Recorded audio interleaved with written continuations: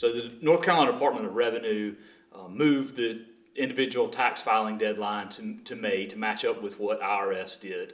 And so through administrative rules, they can move that deadline. They also waived any penalties that may incur for filing after the April 15th. What was needed statutorily is the actual to be able to waive the interest. And so the North Carolina General Assembly has moved a bill. The House has already passed it. The Senate has moved it through all of their committees, and currently it's scheduled for a vote on the Senate floor early this week. And that will complete everything that's needed so that everybody's good. No penalties or interest will be incurred for filing in May instead of in April.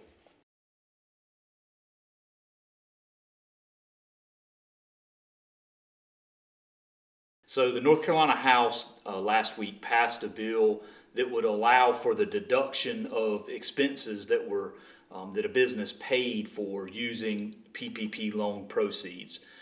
Last year, the General Assembly and Congress both allowed for businesses not to include the PPP loan proceeds in there as income.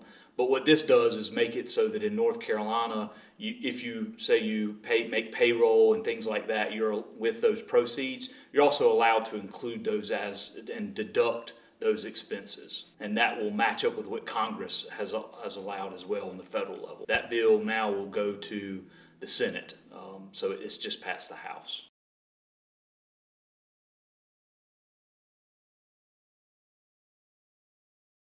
We have on multiple occasions talked about how North Carolina has used money, the federal COVID relief money, to help local meat processors, livestock processors expand their businesses.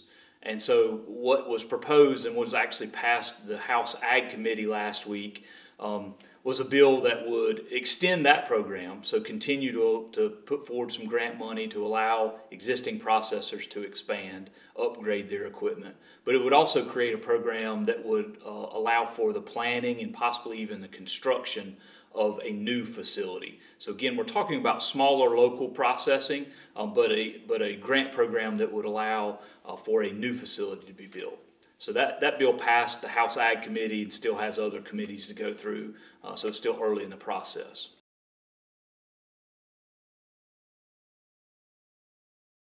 So we've talked on several occasions about the budget. The appropriators are still working behind closed doors to determine what agree between the House and the Senate on a sort of top line budget number. How much are they going to agree to spend in the 2-year budget? What we probably haven't talked about much yet is how much money is out there. It's a little different this year. Normally, you look at what you get an estimated number for tax revenue. So this is how much money the state's going to bring in, and so then that's what they'll decide how much of that to appropriate. Because we didn't have a 2-year budget in this last 2-year cycle, there's a lot of money that actually was not appropriated. So that would be money that was brought in, that came into the state that was not appropriated because we worked off of a continuing resolution. There's also some additional monies that were, the estimate for that previous 2-year budget were off.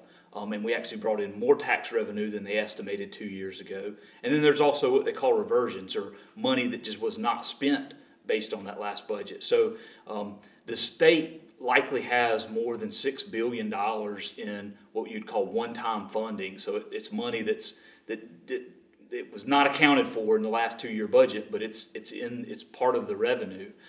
It's not recurring. It's not going to come back again likely, but so you got over $6 billion that the appropriators have available for projects. They also could put that into savings reserve, rainy day fund, things like that. So that amount of money is out there on top of just the regular tax collections that's part of the normal budget process.